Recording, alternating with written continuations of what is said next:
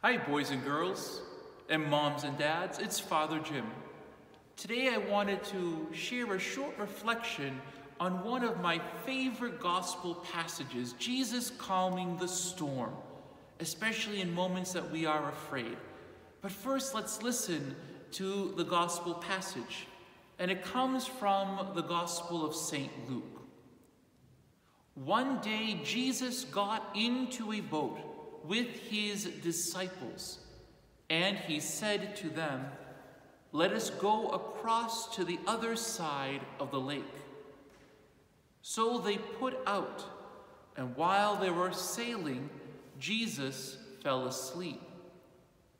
A windstorm swept down on the lake, and the boat was filling with water, and they were in danger.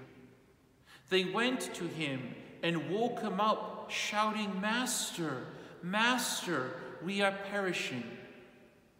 And Jesus woke up and rebuked the wind and the raging waves. They ceased, and there was a calm. Jesus said to them, "Do not be afraid." This is an appropriate passage, isn't it, boys and girls? What are you afraid of? I know that when I was a little boy, and even sometimes, I'm afraid of the dark. I remember many times in my home, we had a refrigerator in the basement, and where we kept extra milk, extra produce, extra meat that we needed for dinner and throughout the week. And every once in a while, when our jug of milk was empty upstairs, my mom or my dad would say to me, "Hey, Jimmy, can you go downstairs and get another gallon of milk?" And I was always praying that they wouldn't ask me. Why? Well, the basement was always dark, and the light switch to turn on the lights was a little bit further in, so you had to walk a little bit in the dark in order to get to the light switch. So, of course, when mom or dad asked me to do something, I, for the most part, always did it, like you do, boys and girls, right? So I would go downstairs, and when I got to that bottom step and it was all dark and I knew it was just a short little run to get the light switch, I would hold my breath and I would run and turn on the light and go to the refrigerator. And then I have to turn off the light and go through the dark again and run upstairs. But I was always afraid of that. But do you know something, boys and girls? Do you know who was waiting for me always at the top of the stairs? That's right, my mom or my dad would always be waiting there to make sure that I was okay. So even though I was afraid of the dark, someone was always watching over me. Now, some of you have been home now for almost 2 months, 2 months of not going to school.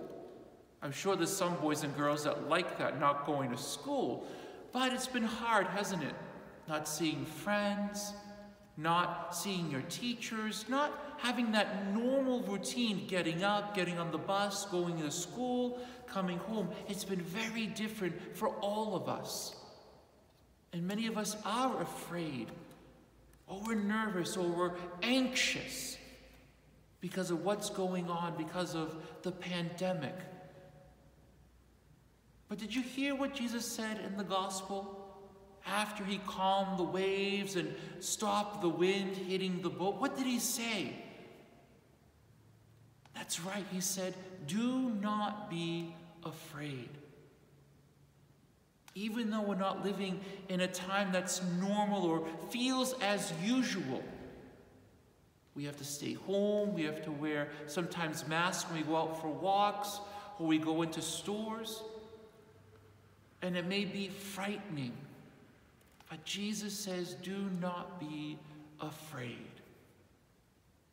And that brings me lots of hope, to know that Jesus is with me. Jesus is with us. Jesus is watching over. He's like my mom, like my dad at the top of the stairs when I was afraid to go to the basement. Jesus is there, always, to to watch over us, to protect us, and to help us through this time that we may be afraid. So boys and girls, continue to do your work.